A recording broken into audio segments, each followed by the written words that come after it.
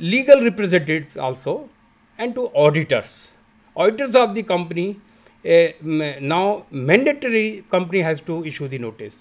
And length of the notice is 21 clear days. Shorter notice, there is a difference. Now, consent of the 90% of the shareholder is mandatory instead of the 100% shareholder as in the 1956 Act. There is one more slight change in the provisions. When you pass and you propose any resolution, special business in the notice, the nature of the concern as of now we were giving only for the related to the directors, whether directors are interested in this resolution or not. But now, in addition to the directors, KMP's interest or relative of directors and KMPs is also to be disclosed.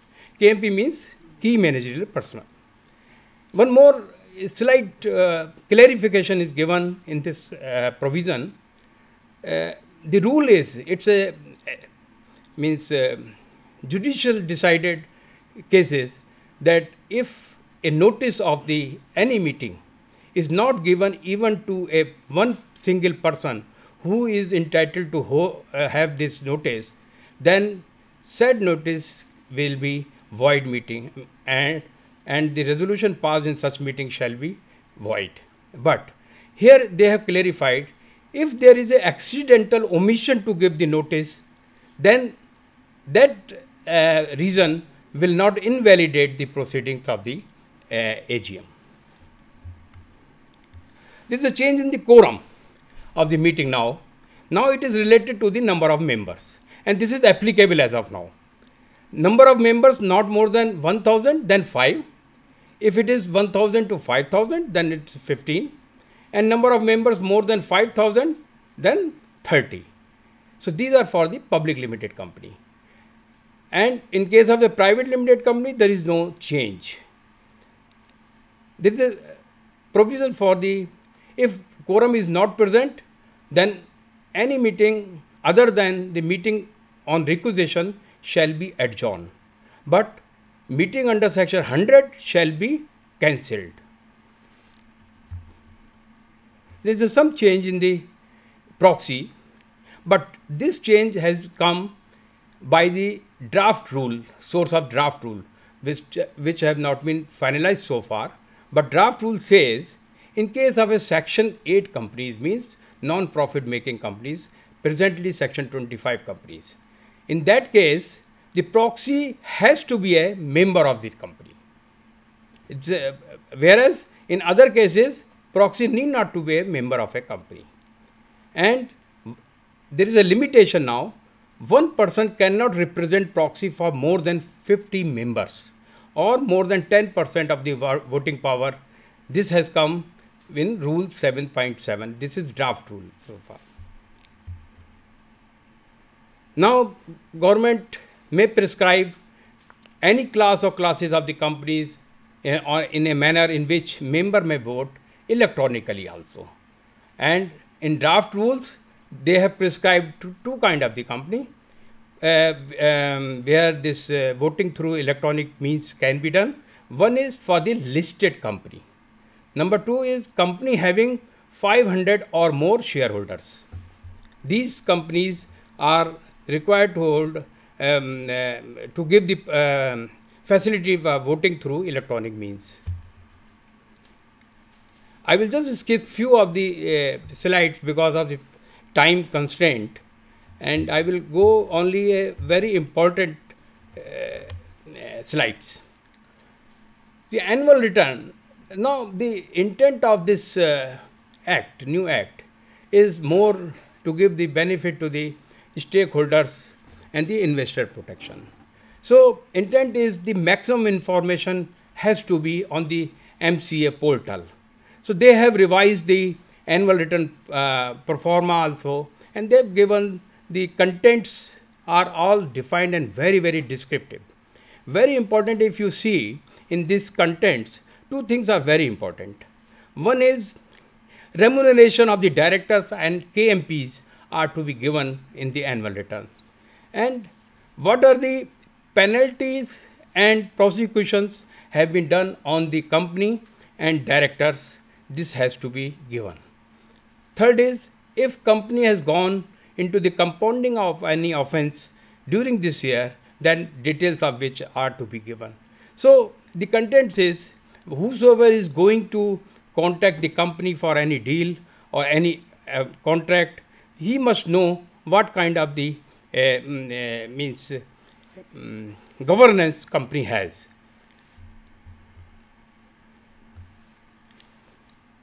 This listed company's annual return has to be certified by a practicing company secretary.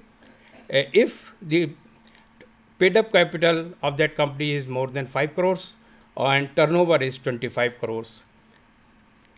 Second thing is very important now. The annual return, presently we are preparing on the basis of the data as on the date of the annual general meeting. But in this new act, annual return is to be prepared as on the close of the financial year, that is 31st March of every year. And it should be signed by the CS director and CS in practice. But in case of the OPC and a small company, it has to be signed by the CS. If there is no CS, then by director. That is very important. In new act, in addition to the annual return, the company has to file a report on AGM also. That is in addition to this, but it is applicable only for the listed company. And this, if you see the contents of this report, it includes everything what has happened in the meeting. And this report has to be signed by the chairman or by the two directors. One should be the MD. And it should be filed within 30 days from the conclusion of the AGM. And this report, you see that everything is given. Confirmation of the compliances of the Act and rules, confirmation of the secretarial standard compliances. So this is again a new return has to be filed by the company to the ROC. In addition to that, one more return is to be filed. Every listed company shall file a return of the change in the number of the shares held by promoters or top shareholders within 15 days of this such change. This is very important. See, it will reduce the corporate litigations also, backdated transactions also for the change in the equity. So, if there is a change in the equity of the promoters or top share members of the company, then within 15 days, such change has to be reported to the ROC. Whereas in present Act, there is no such provision, and all transfers or transfer of the shares has to be reported only in annual reports.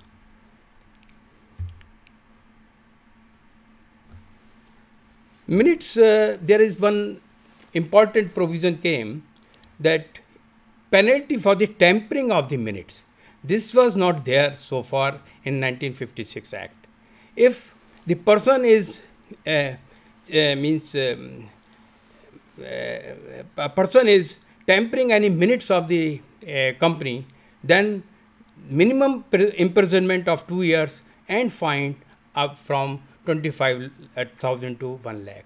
So first of all, you have to maintain the minutes very, very diligently, and then you should not tamper the minutes because of the good corporate governance. This is also a new concept in this Act. The document can be kept in electronic form as may be prescribed. So prescription has been made in the draft rules. Draft rule says that this provision is applicable to the listed company and company having not less than 1,000 shareholders and debenture holders and security holder. The documents have to be maintained in electronic form, and in the same format. There are certain guidelines have been given that have to be followed before adopting this provision.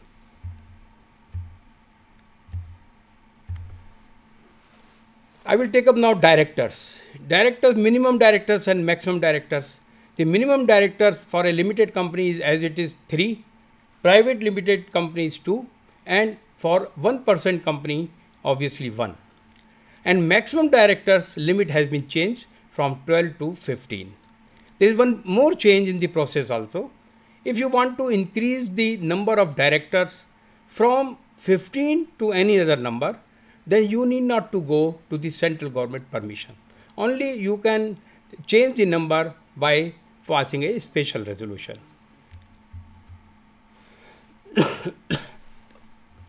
This is a very good provision to please the women. It's a mandatory for a certain class of the companies to have at least one woman director. The provision says, as may be prescribed, but prescription has been made in the draft rules.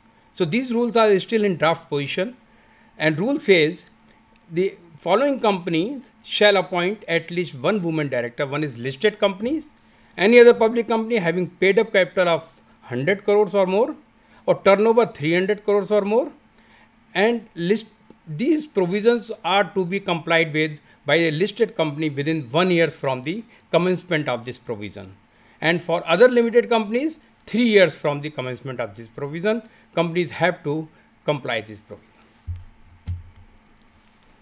This is also a new provision, the resident director. This is also intent to avoid the night flying companies or night flying directors. The intent is there must be any person, at least one person in the company who can respond to the queries and information to the government or any other organization. The provision says every company shall have at least one director who has stayed in India for not less than 182 days in the previous calendar year. Here they have used word calendar year, otherwise whole act they have used the word financial year. For the independent directors, the provisions are very clear now. One is very important in this new act. They have given very clear directions, provisions related to the directors as well as independent directors. This provision says the following companies shall have at least 1/3 of the total number of directors as independent director. And this provision has to be complied with within 1 year from the commencement of this provision. The provision says that every listed company or any other public company whose paid up capital is 100 crores or more and turnover of 300 crores or more, or public company, here one more condition has come, public company having aggregate outstanding loan, borrowings, debenture, deposits exceeding 200 crores. So these kind of the companies have to appoint a director, independent directors, at least 1/3 of the total board.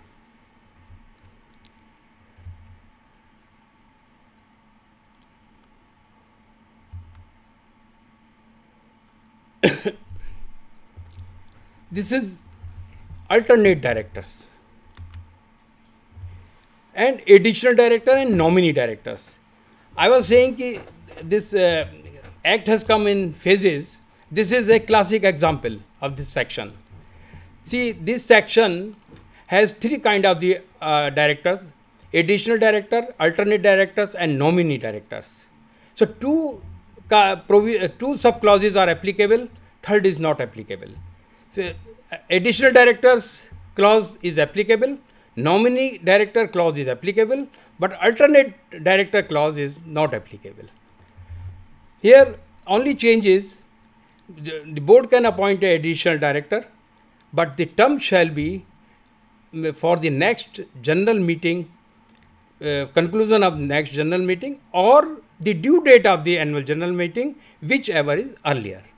Suppose I appoint a director on 15th of June and my due date of holding AGM is 30th of September, and I hold the AGM on 1st of September, then my additional director's tenure will be up till 1st of September, the conclusion of the AGM, whereas due date of the AGM is 30th of September.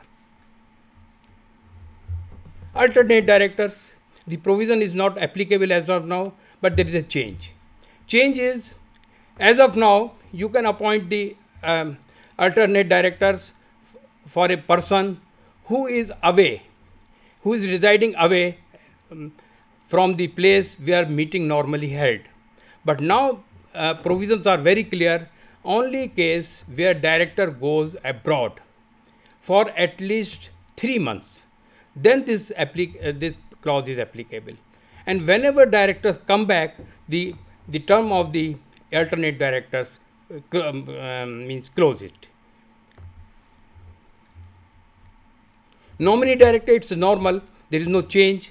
The nominee directors are being nominated by the bankers, financial institutions, or the government having the share capital. The casual vacancy on account of this nominee directors can be filled by the board of directors. There is a change in the qualification and disqualification of the directors. They are mentioned, an important thing is, if he is an unsound mind, undischarged insolvent, he has applied for the adjudicated as insolvent and application is pending, and order has been passed by the tribunal for disqualifying him for appointment of director, or if he fails to pay calls on the shareholding share capital. Very important thing is, if you see at the last, if he is a director of a company which has not filed the financial statement and annual return for the period continuous 3 years. So this is the same provision which is existing also. But change is, existing provision, it is applicable only for a public limited company. But now it is applicable for all the companies. These are the new disqualifications mentioned in this act are, if he is convicted for a related party transaction at any time during last 5 years, he cannot be appointed as a director.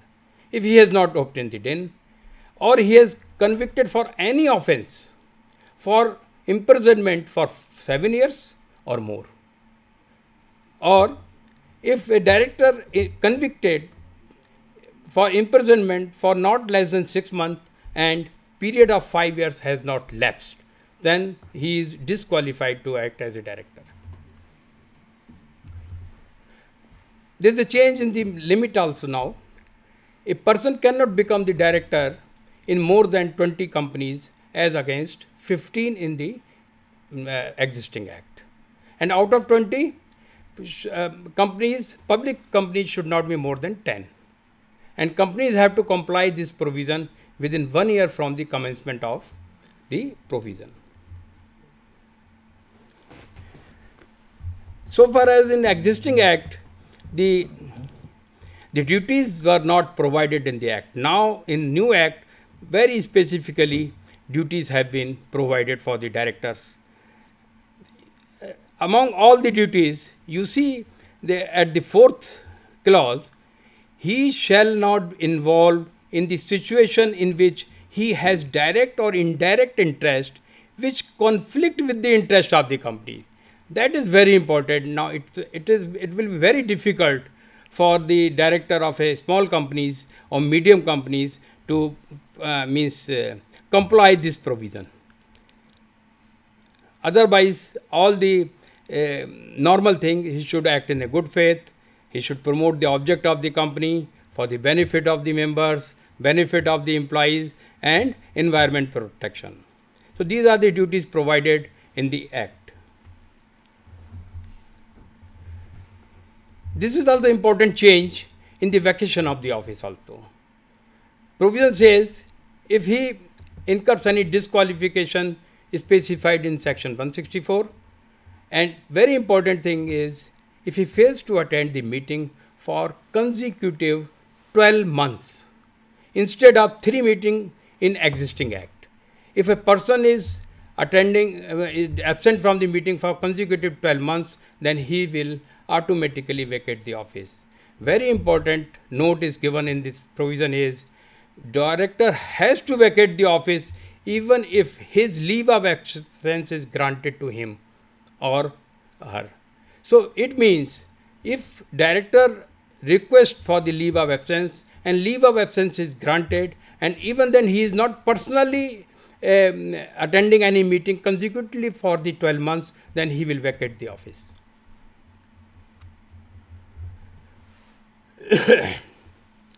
Second provision is if he fails to disclose the interest in any contract, or he becomes disqualified by order of any court, or he has been removed in pursuant to any provision of this act, then he will vacate the office. Penalties are given, but very important thing is where all the directors have vacated the office at the same time, then what will happen?